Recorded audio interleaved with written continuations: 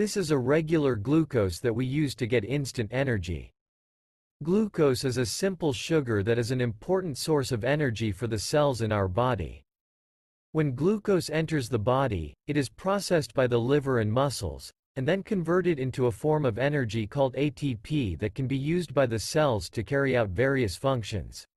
Dissolve a small amount of glucose in a small volume of water in a conical flask. I'm stirring the solution in the stirrer to get a clear solution. Also, warming the mixture of glucose and water could help to get a clear solution. The oxidation of glucose involves the conversion of glucose into gluconic acid, which is a byproduct of glucose metabolism. In this reaction, glucose is oxidized using a strong oxidizing agent such as potassium dichromate, resulting in the production of gluconic acid and a green-colored compound called chromium oxide. Add a few drops of potassium dichromate solution to the beaker and stir the mixture. I'm heating the mixture over the hot plate until the glucose has been completely oxidized, resulting in the production of gluconic acid and chromium oxide.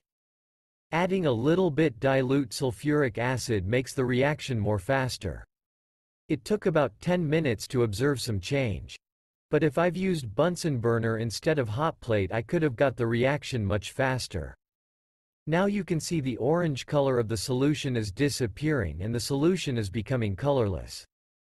Actually, it's not colorless, but it's changing to something like green color due to the formations of chromium oxide. Now I'm going to add some potassium dichromate directly to the reaction mixture to show you the reducing nature of glucose. Here glucose has oxidized itself to gluconic acid and reduced the chromium from +6 oxidation state to +3 oxidation state. You can observe how the color is changing. This is due to the formation of chromium oxide, which is insoluble in water and even insoluble in gluconic acid. But in this reaction I didn't found any solid chromium oxide in the solution. Instead I've got the clear colored solution. I can't figure out why this took place. Even after cooling the solution nothing happened. I think this may be due to the added little amount of calcium and phosphorus present in the consumable food-grade glucose. In another video I will show how to separate the chromium oxide. Do like and hit the subscribe button below if you are new to my channel. Thanks to all my subscribers who helped me to reach 1K. Your support will help me to make videos more informative and more attractive on YouTube.